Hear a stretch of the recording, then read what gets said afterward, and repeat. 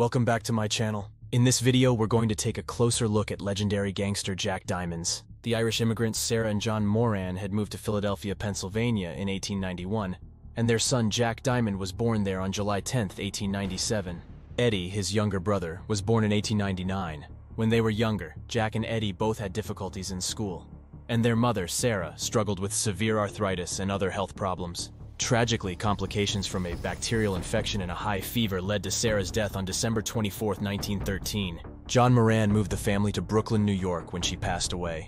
Subsequently, Diamond became a member of a Manhattan street gang known as the Hudson Dusters. His initial run-in with the law occurred on February 4, 1914, when he was arrested for breaking into a jewelry store. Diamond's military service took him to World War I, but he was later convicted and imprisoned for desertion. With the exact year of his conviction being either 1918 or 1919, he spent 2 years of a 3 to 5 year sentence at Leavenworth Military Prison. Upon his release in 1921, Diamond transitioned into a role as a hired enforcer and eventually became the personal bodyguard for crime boss Arnold Rothstein. Jack Diamond set off for Europe in the late 1920s with the goal of buying beer and drugs during Prohibition, which forbade the sale of alcoholic beverages, including beer, in the United States. Unfortunately, he was unable to find any drugs to buy. He did, however, succeed in obtaining alcohol, which he skillfully conveyed. As ships entered New York Harbor, the whiskey was poured into barrels, which were then partially filled barrels that were dumped into the waters close to Long Island. Diamond hired neighborhood kids to help him collect the abandoned barrels, paying them a cent for each barrel they transported to his trucks. After Jacob Little Augie Organ passed away, Jack Diamond took over the illegal liquor business in downtown Manhattan. Diamond mostly used the Hotsy Totsy Club, a bar on Broadway where he had a stake. With this business, he was in direct opposition to Dutch Schultz, a rival gang leader in the city who wanted to spread his power outside Harlem. He also ran into trouble with other gangs in the city.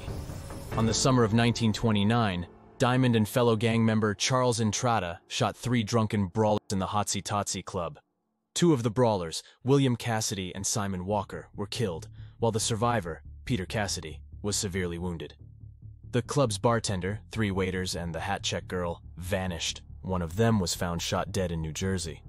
Diamond was not charged, but he was forced to close the club.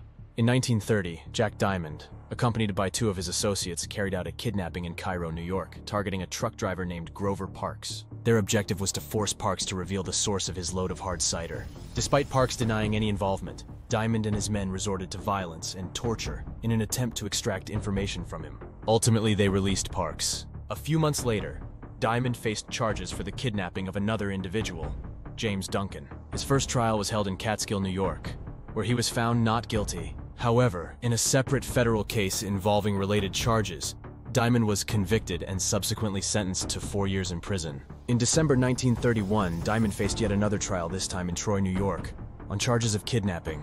Once again, he was acquitted of these charges. For living a lavish and ostentatious lifestyle, Jack Diamond was well known. His nickname Legs was given to him because of his exuberant energy and was either a result of his amazing dance abilities or his extraordinary capacity for swift evasion of foes and pursuers. While his wife Alice did not support his illicit activities, she also did not openly oppose him from engaging in them either. One of Diamond's most well-known mistresses was the showgirl and dancer Marion Kiki Roberts. Diamond was noted for his propensity for womanizing. As a flamboyant and fascinating personality during the Prohibition era, his personal life and romances only served to enhance that reputation. Jack Diamond set out on a journey on the ocean liner Gangland bound for Europe on August 23, 1930, using the identity John Nolan. He might have departed the country aboard either the RMS Olympic or RMS Baltic, according to the New York City Police Department, NYPD. Diamond wasn't on board, though, when these ships arrived in Europe. In response, the NYPD communicated via wireless telegraph with the crew of the Gangland, who confirmed the presence of a passenger matching Diamond's description. During the voyage, Diamond was frequently spotted in the ship's smoking room, where he engaged in poker games. While some reports suggested that he walked away with substantial winnings, the ship's officers disputed this claim, asserting that his earnings were relatively modest. The NYPD dispatched telegrams to law enforcement organizations in England, France, and Belgium after Jack Diamond's trip on the Gangland, alerting them about Diamond's reputation as a troublemaker. Diamond was not allowed to enter England, Scotland Yard police told him when the Gangland docked in Plymouth on August 31st. Speaking to reporters, Diamond stated his intention to seek medical attention in the French resort town of Vichy. He did, however, disembark in Antwerp on September 1st and was detained there by Belgian police at their headquarters. Diamond was finally put on a train headed for Germany after deciding to leave Belgium on his own will. German officials detained him when they got to Aachen. Diamond will be expelled, the German government decided on September 6th. He was taken to Hamburg and boarded the cargo ship Hanover for the journey back to Philadelphia, putting an end to his international adventure. When the cargo ship Hanover arrived in Philadelphia on September 23rd, the Philadelphia police detained Jack Diamond as soon as he stepped off the ship. The judge issued an ultimatum at a court appearance that day, saying Diamond would be freed if he agreed to leave Philadelphia within 1 hour. Diamond readily consented to these conditions, obtaining his release on the stipulation that he leave the city as soon as possible. On October 24, 1924, Jack Diamond was shot during a delivery job. The incident reportedly occurred as he attempted to hijack liquor trucks that belonged to a rival crime syndicate. This event was just one of many violent episodes in Diamond's criminal career during the Prohibition-era, marked by clashes with rival gangs and law enforcement. Jack Diamond tried to stop Little Augie Organ from being killed on October 16, 1927. Diamond was stepping in for his brother Eddie, who usually served as Organ's security on that fatal day.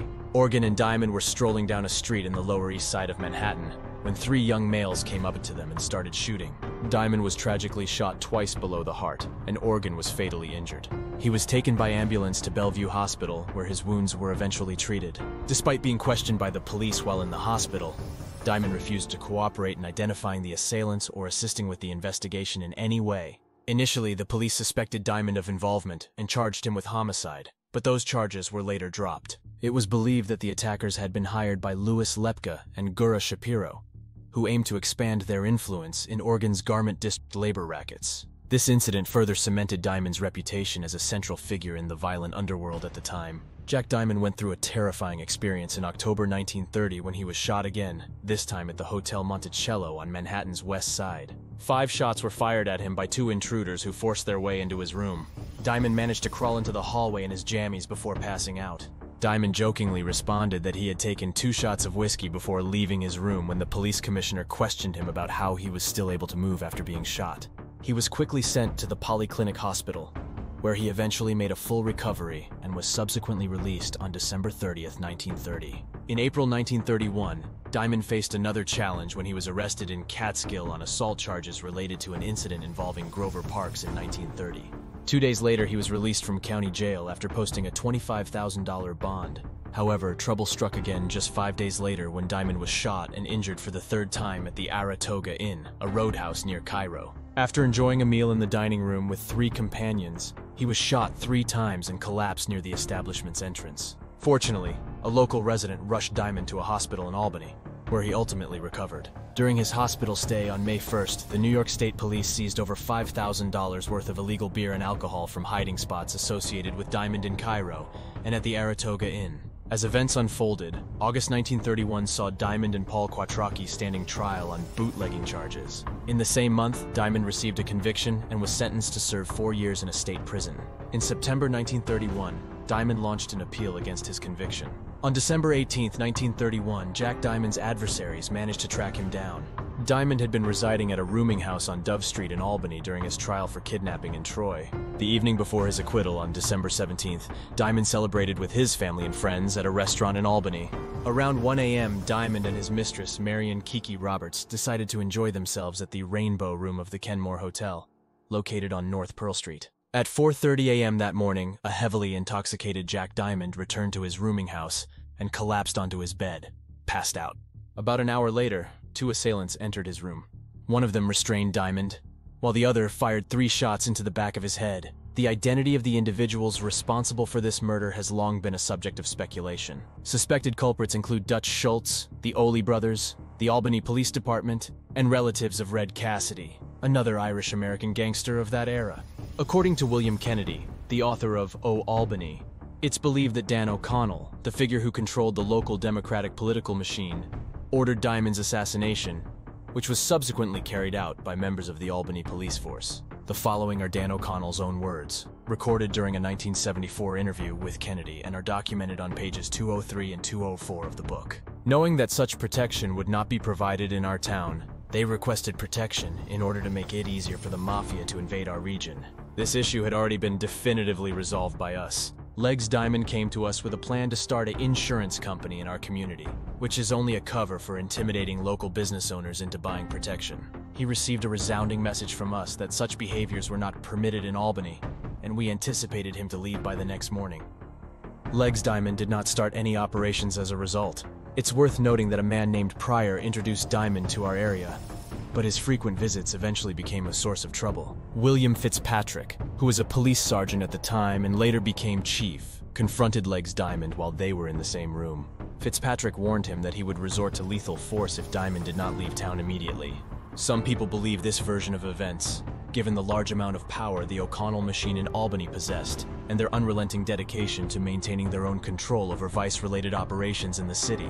This argument holds that William Fitzpatrick's appointment as police commander was considered as recompense for his assistance in taking out Legs Diamond. A detective from the Albany Police Department named John McElvany tragically shot and killed Chief Fitzpatrick in his own office in 1945, putting an end to his life. McElvany was given a sentence of 20 years to life in jail, but he was freed in 1957 after Governor W. Averell Harriman reduced it. On December 23, 1931, Legs Diamond was laid to rest at Mount Olivet Cemetery in Maspeth, Queens. The burial lacked any formal church service or graveside ceremony, with around 200 family members and spectators in attendance and no known criminal figures present. Tragically, on July 1, 1933, Alice Kenny Diamond, who was 33 years old and the widow of Legs Diamond, was discovered shot to death in her Brooklyn apartment. Speculation arose that she may have been targeted by Diamond's adversaries to silence her. Okay, that's it for now. Thanks for watching. Don't forget to like and subscribe for more character breakdowns and analysis of your favorite gangsters. See you in the next one.